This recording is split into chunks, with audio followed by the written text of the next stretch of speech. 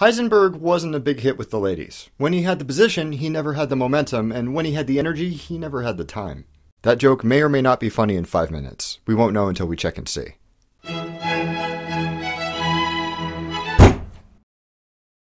So I discuss science and philosophy a lot because I think that they're really interesting, but sometimes in those conversations, someone will mention this movie, and I will have to hit them. What the Bleep Do We Know has done a lot to get people interested in things like quantum physics, and I do appreciate that.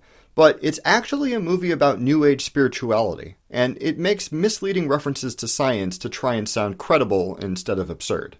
I'm not going to discuss the selective editing of interviews with real scientists to make it sound like they weren't staunchly opposed to the central message of the movie.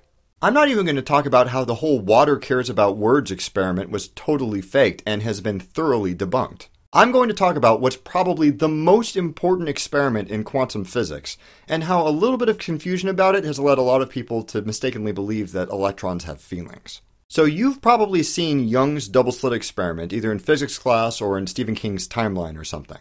It's almost as old as the United States is, and it's really revolutionized our understanding of how the universe works. The setup is actually pretty easy. You put an emitter of photons or electrons or some other very small particle behind two vertical slits in an opaque material, and then put a projector screen on the opposite side.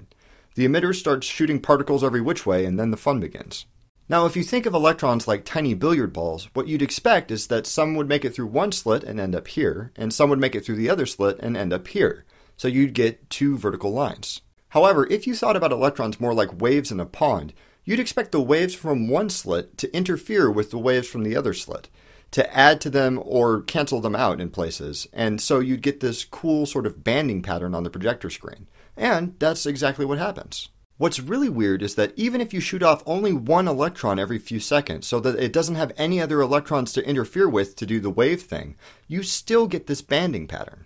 But if you get curious and try to observe which slit the electron is going through, they don't make that banding pattern anymore. Instead, they make two vertical lines, just like they were billiard balls. Now this is where a lot of people, including the What the Bleep Do We Know people, start flipping out and saying, "Holy crap! Electrons care if I'm looking at them! The universe is subject to my whims and observations! I am a god unto myself!" No.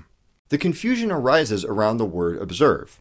When we think of observation, it's usually a passive thing, like, oh look, there's a chair over there. That's a pretty simple situation because chairs are big and weigh a lot, at least compared to electrons. So when we observe them, when light bounces off of them and into our eyes, the chair just sort of sits there.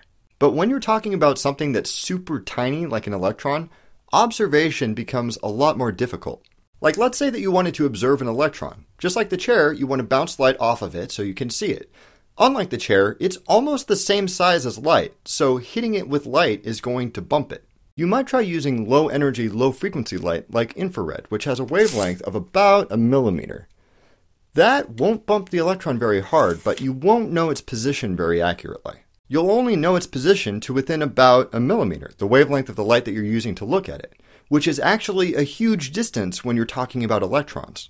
Like if an electron was the size of a baseball, you'd know its position to within about 100 times the distance between the Earth and the Moon.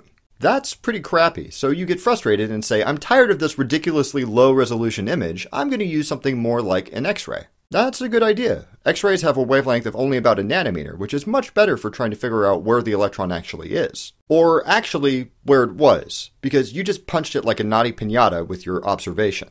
By using higher energy, higher frequency light to look at it, you just sent it sailing off. And that's why you get this different pattern when you try to observe which slit the electrons go through. It's not like they know that you're looking at them and get self-conscious. It's just in order to see them at all, you have to hit them with something. And shockingly, that changes their behavior. This is actually the foundation for the Heisenberg uncertainty principle, a really important discovery in quantum physics that allows things like electron microscopes to work, which states that you can know a particle's position or you can know its momentum, but you can't know both at the same time. And it can be derived from Young's double-slit experiment.